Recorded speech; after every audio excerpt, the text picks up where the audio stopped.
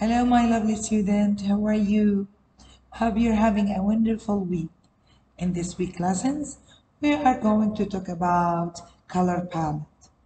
So we are going to have an exciting adventure into the world of colors using a paint program. We will learn how to use a color palette, which is like a magical box of colors that can bring our drawing to life. But first, let's start with the basics. Look at the screen in front of you. Here there is something called colors. This is the colors box. Okay? A color palette is like a toolbox filled with all the colors you can imagine.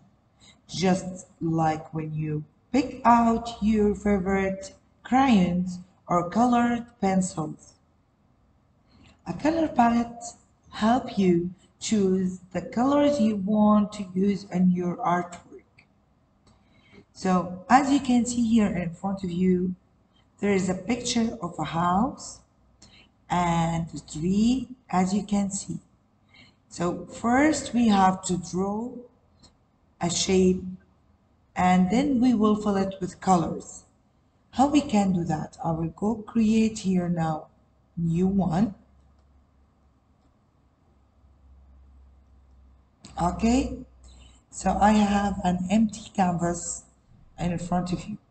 So I will go click on the shapes box and I will draw a square or a rectangle in front of you to draw the house. And then I will draw a triangle. Then I will fill them with color. I will use either the paint bucket, I go there, and pick the color that I would like to fill the shape with. Then I will go click inside the shape as you can see. Now also I want to fill the rectangle with a different color.